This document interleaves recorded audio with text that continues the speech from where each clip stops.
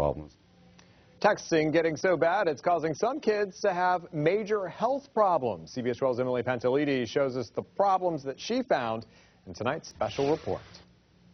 These days, 75% of teens have a cell phone, but they're not talking on it. In fact, a third of them say they send 100 text messages a day. Quit messing with me. I'm typing. The school bell rings and the texting starts. Maybe 1,000 times a day.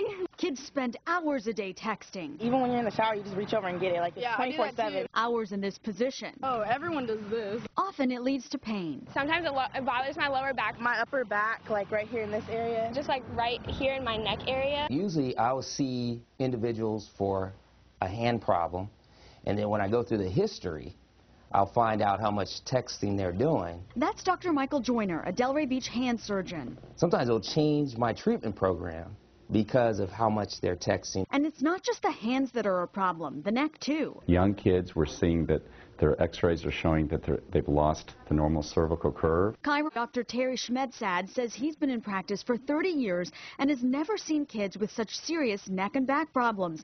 He says this is what the curve of your neck should look like, and this is what it can look like after months of looking down and texting. The red line on the x-ray indicates how the bones should curve. So why is abnormal curvature of the neck such a concern? It starts leading to arthritic changes, narrowed canals for the nerves, and then it starts causing more permanent long-term problems. But Mom and Dad, there is something you can do to help, starting with teaching your kids how to hold their phone while texting. Hold it up at a level that their head and their chin is looking ahead and not down. For the hands, Dr. Joyner says there are 2 exercises to do. For example, you stretch out your wrists, you're opening up this canal. He says that takes the pressure off the nerve. He also says try doing this.